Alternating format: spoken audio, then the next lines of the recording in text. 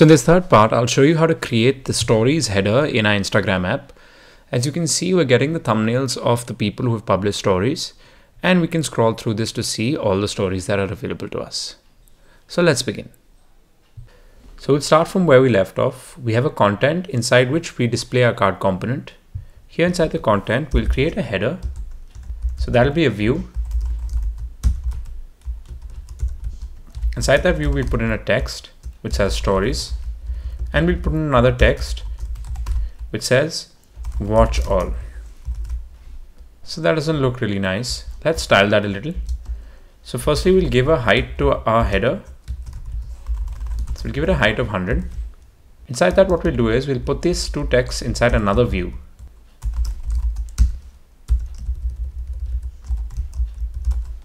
And we'll style this view with a flex of 1.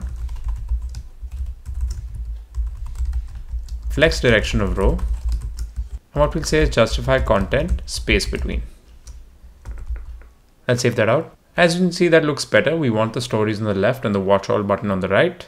What we'll also do is we will give this an align items of center.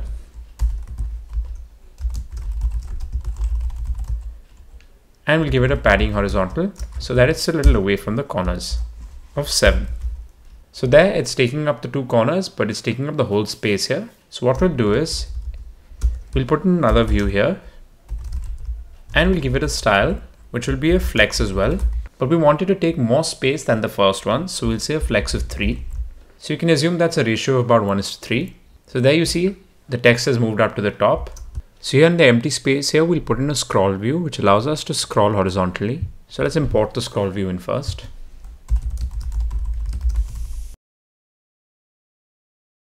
Come here and we'll say scroll view. Here we need to display the thumbnail of the user. So NativeBase provides us with a neat component called thumbnail. Let's import that in.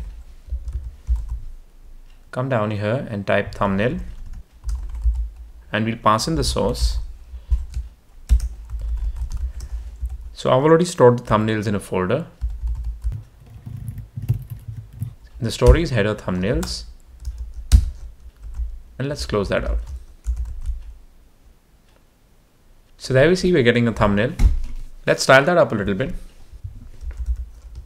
So we'll say style is equal to margin horizontal of 5, border color of pink, and a border width of 2. Save that out. And as you can see, we've got a border there, and it's also got a margin from the left. Let's just copy this thumbnail a couple of times.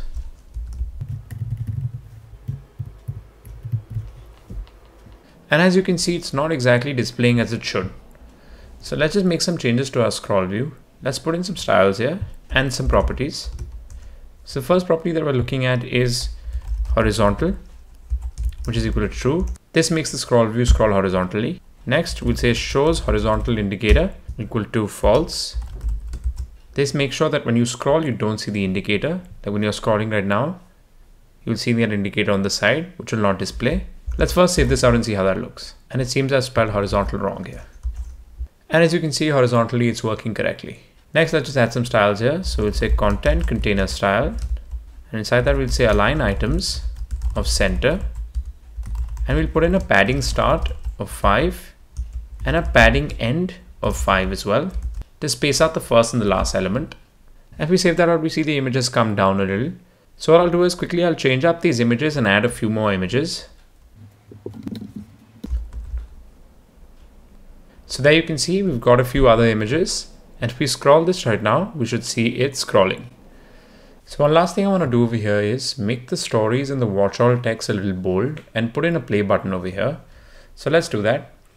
Come here to the top. What we'll do is we'll put this particular text into another view. And inside this view, we'll put in an icon. So we'll say icon name. We'll put in the MD play icon. We see the icon is huge and it's not even fitting in. So let's style the icon.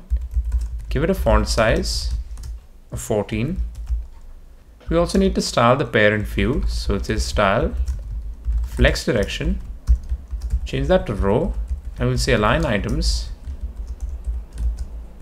of center.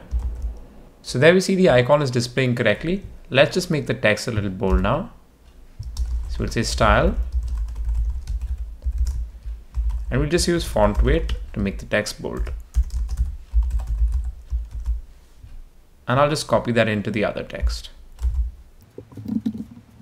So there you can see it looks very similar to the stories header in an actual Instagram app. Obviously this border in the app is actually a gradient. Here we've just used one color for simplicity.